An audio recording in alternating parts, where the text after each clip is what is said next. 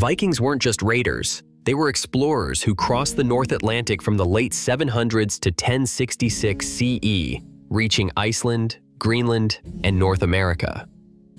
For years, their navigation in foggy, sunless seas seemed like a mystery, until sunstones entered the conversation. A sunstone is often identified as Iceland spar, a clear crystal of calcium carbonate that splits light into two rays, double refraction, and reveals the sky's polarization pattern. Even when clouds, mist, or snowfall hide the sun, polarized skylight still carries directional information. By rotating the crystal and watching the brightness shift, a sailor can infer where the sun must be, then combine that estimate with a sun compass, a Viking-style sundial used to find north. Hungarian researchers recently tested how well this method could work, reporting their results in Proceedings of the Royal Society A.